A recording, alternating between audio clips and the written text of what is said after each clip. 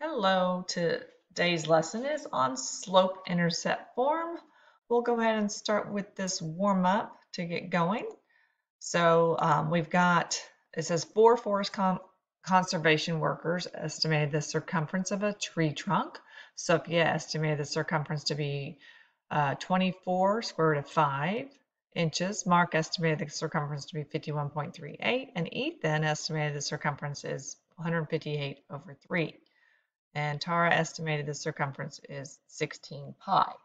So we need to, the question here is arrange the workers based on the estimates they gave, put them in order from least to greatest. So you've got to change them all to the same format. So let me go ahead and share the calculator. Remember that you're changing these all to decimals. And make sure you're writing them down. So then you have 24, and then you do square root of 5. So the calculator is multiplying 24 times whatever the square root of 5 is, and we get approximately 53.67. And then we do 158 over 3, so divided by 3 is 52.666. So I'm just going to put 67, and then the other, one of them's already a decimal, so that we just need to do 16. Where is our pi key on this calculator? So we can actually just estimate, here it is, Miss Horton, pi.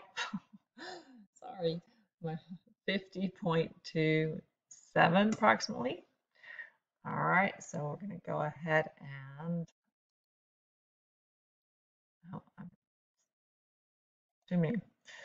go back to our file. And we're going to look at those numbers again and compare them. So this one was 53.67. This one is already a decimal, and then we have 52.67 and then 50.27. So arrange them from least to greatest. I'm going to go ahead and put this in there so it lines up. So you can see you have 50, 51, 52, 53. So that would be the correct order. 16 pi is the smallest. 51.38 is next. And 158 over 3. And the largest one is 24 square root of 5. So that was a review of ordering real numbers. So what are we doing today? Essential question, how do I write an equation in slope-intercept form?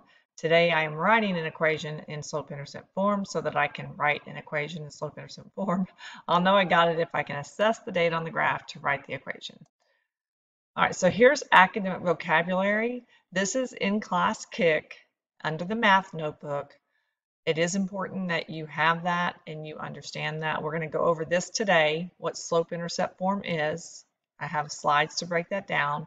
We'll talk about what the y-intercept is, what the actual slope is, which we've already talked about that.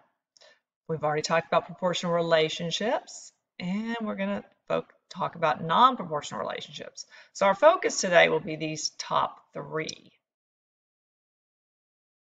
So just a quick review, proportional relationships, remember, go through the origin. Now look at the equation, y equals 3x. So there's no plus or minus anything, it's just 3x because it goes through 0, 0. And this one being a negative slope, its y is equal to -3/2. So here's the things for proportional graphs. Goes to the origin, crosses x and y at 0, always in the form of y equals kx. Slope is the y over x or rise over run, or it's the change in y over change in x. We learned all about that in the last unit. So putting it together now, so because you're going to have some graphs that don't go through the origin that are called non-proportional ones. And so we look at slope-intercept form. These are linear relationships. That just means a line can be written in the form of y equals mx plus b. This is called slope-intercept form. The y-intercept is the b. That's where it's going to cross the y-axis. The slope is just like we've been working with. Refers to the constant rate of change of the linear relationship. It determines the steepness. So breaking it down, we look at the equation, slope-intercept form. The m is the slope, b is the y-intercept. So this is the part that we've added. So let's just look at these, and all we're doing is picking out the slope and y-intercept from the equation. If you have y equals 5x plus 4, don't overthink it. The slope is just the 5, because it's this part right here, and the y-intercept is 4. And the next one, it's 5x minus 4. So that minus 4 means it's negative 4. It's going to cross the y-axis at negative 4. Then we have negative 5x, so the slope is negative 5 plus 4, y-intercept 4. And then negative 5 minus 4, or negative 5x. So negative 5 is the slope, and negative 4 is the y-intercept. And remember with the slope, because if it's rise over run, anytime you have an integer number like that, it would be 5 over 1. So rise up 5 over 1. Or on the negative 1, go down 5 over 1. All right, so using the slope-intercept form to graph linear equations. So if you have your equation, you can actually use the information from the equation to draw the line. You only have to have 2 points. So here's an equation for an example. Y equals 1/2 x plus 3. You start with this plus 3. That's where it crosses the y-axis. It's going to cross at 3. So that point is 0, 3. Once you have that point on the graph, then you use the slope to find the next point. 1/2 means you rise up 1, run over 2. And you have 2 points, connect them, draw the line. So let's try this one, but first let's pick out what's the correct answer here, which one's slope and y-intercept. So this slope is 3/4, y-intercept 3. Looks like A is the correct answer there. Okay, so we're going to start with graphing the y-intercept. Put a point here. And then we have 3 over 4. So you're going to go up 1, 2, 3, and then over 4. And then just connect those together. You can actually go this way too, but it's hard for me to do that on the computer. So the line just keeps going in both directions. So you have infinitely many points on this line. All right, let's look at this one. So again, we have negative 2x plus 3. So the slope is negative 2.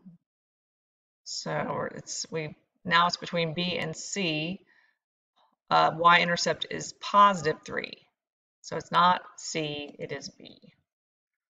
All right, let's go ahead and graph this line. So we start with our y-intercept. Negative 2 for the slope is negative 2 over 1. So we go down 2 over 1. I'm going to just make another point here, down 2 over 1. You only need 2, but I'm going to go up this direction too. You can just see it's consistent, and we have a line that we can draw. All right, hopefully this is clicking with you. If not, please reach out to me. We've got a few more to go over. So it says the graph of a linear function is shown on the coordinate grid. What is the y-intercept of the graph of the linear function? So this is something you would also have to be able to do. You just look at where it crosses. Let me see this one. I'm not sure. Yeah, it does cross right here at -6. That one's kind of hard to tell. I know on the STAR test one time they put this weird fraction number, and you can actually figure that out with the slope formula. But for this recording, we'll just say that it is negative or 0, -6.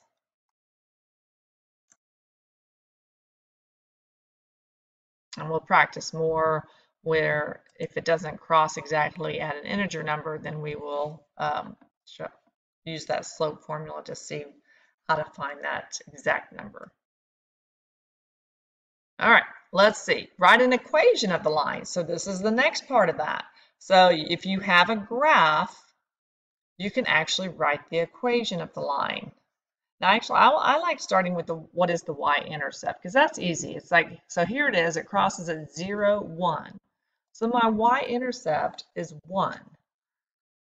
Now, slope, it's a negative slope. It's going down. So it goes down 1, 2, 3, 4, and then over 2. So down 4 is -4 over 2. That simplifies to -2. Now remember, we are going to write the equation in slope-intercept form, and now we're just going to plug in the numbers. Our slope, which is the m, is -2, so we put -2x, and then the y-intercept is 1. All right, let's look at this one, see if we can figure out the equation. So it crosses here, so that's the +3. So we're going to eliminate A and C.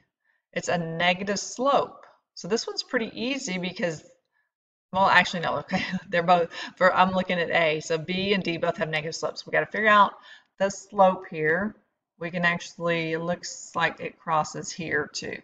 So it goes down 1 over 2. So down 1 over 2. So it's D. Okay, let me see. We're going to have to just move. I won't be able to do all of these. Let's try this one. So it crosses here. So plus, that didn't help much. It's a positive slope though, going up. So we can eliminate C and D because those are negatives. So let's see, what is my rise? It goes 1, 2, 3, and over 1, which is 3. So that would be B for this one. All right, let's go ahead and do one more real quick. What equation is represented by this graph? It crosses right here at -2, so we can eliminate A and D. And then it looks like it crosses again here. So it goes up 1. It is positive, but those are both positive. But it goes up 1 over 4. Remember, rise over run. So the answer is B. All right, so on your schedule, you will see this for today. And just make sure you are keeping up with these lessons and assessments. Reach out to me if you have any questions.